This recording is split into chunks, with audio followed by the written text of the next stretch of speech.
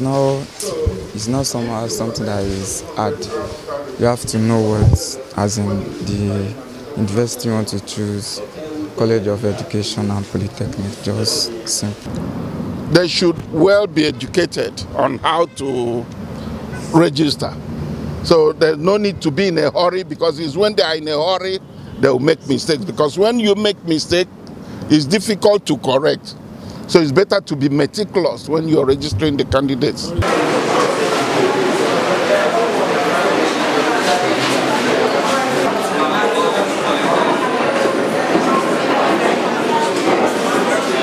Don't foresee an extension. If we have to stick to the dates that we have given to the public. If we start now thinking about extension, it doesn't portray our seriousness.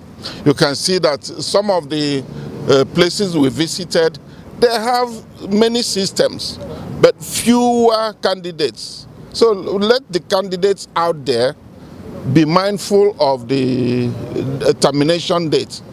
I don't foresee any extension of dates.